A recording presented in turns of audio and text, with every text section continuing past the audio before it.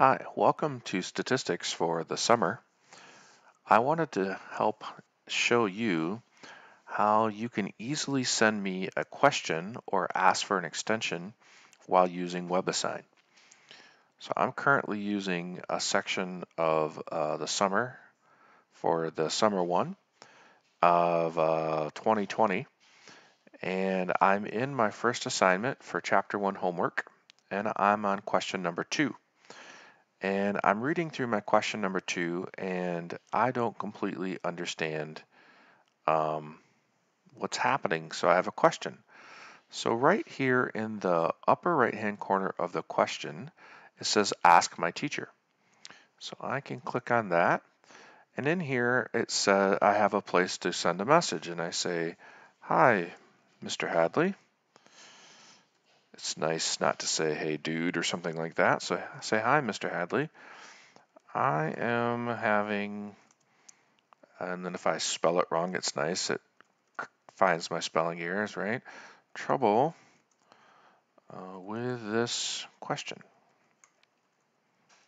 And then maybe you put some more detail, like saying, is the subject being measured the same as the population? Something like that. And then you click send. And then what happens is I get, on my end, I get something that says you have asked me a question. And then more specifically, when I answer that question, I can look specifically at the problem you were looking at. Because for many of the questions we're going to do with webassign, the numbers that you have in your problem might be slightly different than the numbers I have in my problem or one of your other classmates. So the nice part about when you do this method is I can see specifically exactly the problem you're working on, and also I can see all the attempts of the problem that you've tried to answer in the past. And it's a great way for me to communicate with you. So then when I email you back the solution, you'll see that in your board up here with communications. So that's a really great way for us to communicate. One other thing I want to point out is in the syllabus and in the orientation, I mentioned the fact that you can't ask for any late assignments. That's sort of a fib. If you ask for an extension, I will grant it.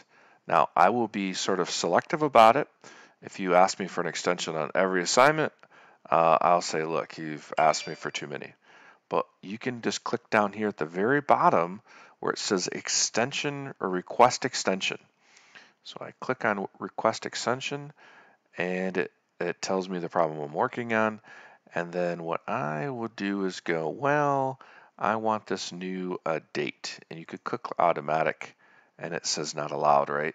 So you ask this request a new extension date, and you put in, look, I'm not going to get this done by the 16th when it was due, but can I have an extension request until Tuesday the 9th? And I click done. And then maybe you put something like here, I had issues with my daycare, and could I please have a few days extension? Something like that, right? And I misspelled extension. And so then I click submit, and once again on my end it'll show up as an extension request, and then I will grant the request, most likely, unless you abuse that, and that'll show up in your communication center that it's been granted. So that's an easy way for me to do that. If you emailed me using my GRCC email account, that's fine.